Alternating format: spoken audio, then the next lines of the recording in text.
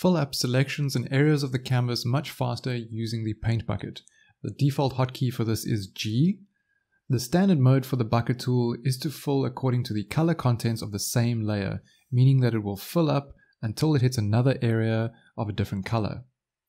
Increasing the tolerance will fill more over similar tones of the same color that you clicked on. You can instead fill according to opacity. Rather than filling according to the color contents, it will fill according to the opacity of those colors. Again, increasing the tolerance will cause it to fill over more similar values of opacity.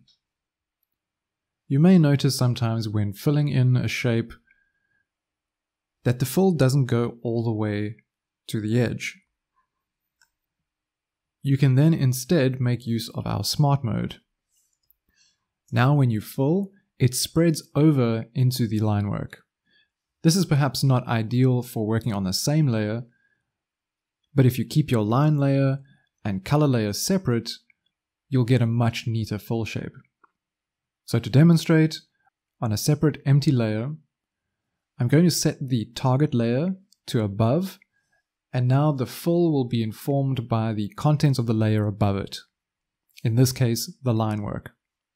If my mode is only set to color, I will get the same effect of still having some white pixels between the color shape and the outline.